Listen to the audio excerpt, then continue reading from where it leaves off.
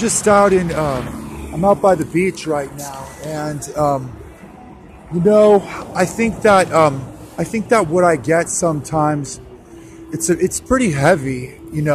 What comes on to homeless people sometimes. I don't think you understand how heavy it is. Like just walking down the street and you get these usual types of conversations, which is a confrontation for the homeless people, because we're in these people, like people like to get into a conversation with us, like as if there's a presupposition that we don't understand the communication or the conversation without a confrontation that's involved.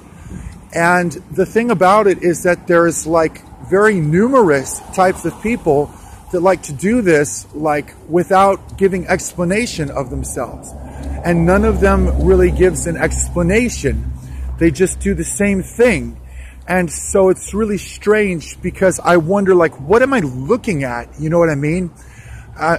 Who are these people that like to have a communication that's like it's like this confrontation, as if to say that the confrontation moves back and forth between two people, or that it might disappear from you if it's going to reappear on me, or that it might disappear from me if it's going to reappear on you, like the confrontation, And what bothers me is that I tend to think that